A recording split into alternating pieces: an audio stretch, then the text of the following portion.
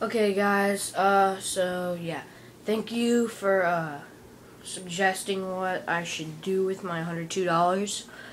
I'm not bored anymore, so yeah, I bought a mold and I bought 20 pieces of veneer, or not 20 pieces, 20 boards of veneer, which is like 100 pieces of veneer. Yeah, it took me that long to do the math, but yeah, and I bought a flat face square bike rack, and I still have like $50 left over. It's cause I spent the mold with different stuff, but yeah. And I am gonna get probably like what's it called? M2 Collage or Blink. I can't decide yet. But yeah, and then I'm gonna get like some wide trucks from No Comply.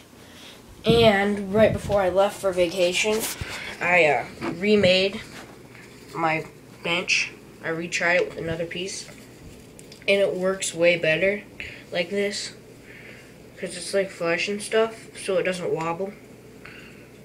So this is way better. I sanded it with some 600 grit, which makes it way more smoother. And like there were scratches on it, and then I just sanded it with the 60 or 600, and then it made it smoother. If I sanded it with 60 grit, then it would be. But it's like really smooth, like. Yeah, I would show you with my lab wheels, but I don't have them on here right now. I'm probably gonna put them on my M2. But yeah, it's really smooth, and I like it like this. So yeah, thank you guys for suggesting, and later.